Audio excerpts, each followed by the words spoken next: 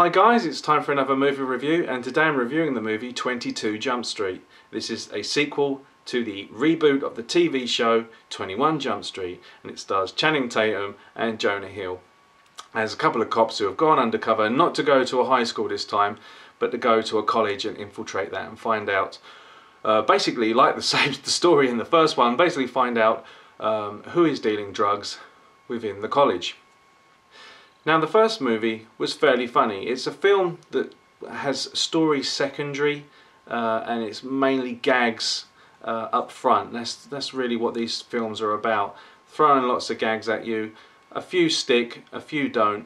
And if it's done right, it doesn't matter when the ones that don't work happen. A funny one will come along and make up for it. And that's pretty much how 21 Jump Street worked for me. I laughed in places, didn't find certain bits funny, but it didn't matter because another funny part came along. This one doesn't quite work as well as that for me anyway. I know it's getting really good reviews on RottenTomatoes.com. It's like 97% just before I done this review. But for me, the film I didn't think was as good as the first one. But the formula is still there from the first film, and it still works in a lot of places. I did find myself, especially in the first 30 minutes, chuckling at the film and enjoying the film. And I also like the fact that it was very self-aware, that much like the first film, very self-aware of what type of film it was. It was self-aware that it was a sequel, and it was self-aware that it was a sequel of a reboot, and it was making fun of all those things, and I did find that funny. Some gags I felt were a little bit overused, and got tired after. I got tired of hearing them after a time, especially the jokes about them being too old to be in college. That was way overused, that joke in this film. But a lot of the gags, especially in the early part of the film, were working for me, and I did find myself chuckling quite a bit. The audience, there was quite a few people in the audience watching this at quite such an early time. And I didn't really hear like, the whole crowd laughing at everything. There was one section of the film sort of midway, I think, where everybody was on board and we were all laughing at that part. But throughout most of the film, you could hear chuckles here and there, people finding one part of the film funny and other people then finding different parts of the film funny. I myself was sort of giggling at parts, and then like I found sort of after the 30 minutes there was a lull for me for a good another half hour, maybe nearly 40 minutes, where I was like not finding it that funny. But the film is still enjoyable to watch. You know, the chemistry between Channing Tatum and Jonah Hill is really good. They're a good comedy duo, and I never found myself like thinking, oh, this is a terrible film, even at the moments where I wasn't like finding it hilarious. The film does pick up once again in the middle.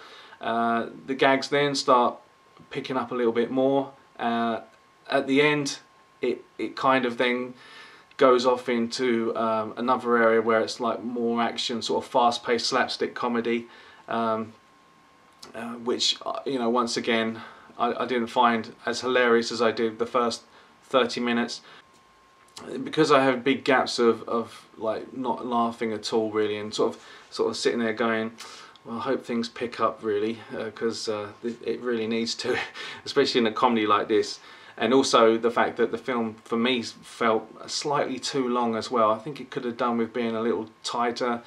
Maybe like they could have cut out sections, and then maybe if it was, put some more funny bits closer together, make the movie an hour and 20 minutes, I think that I would have probably enjoyed it a lot more. Still, I thought it was funny in places though, and overall I would give it 3 stars out of 5.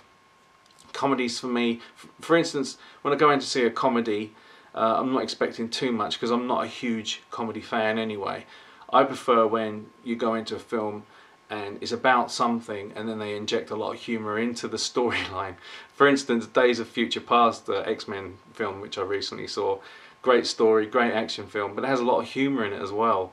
And I often sit in there and find those funnier. Die Hard, for instance, once again, a lot of humour in that film, even though it's not a comedy.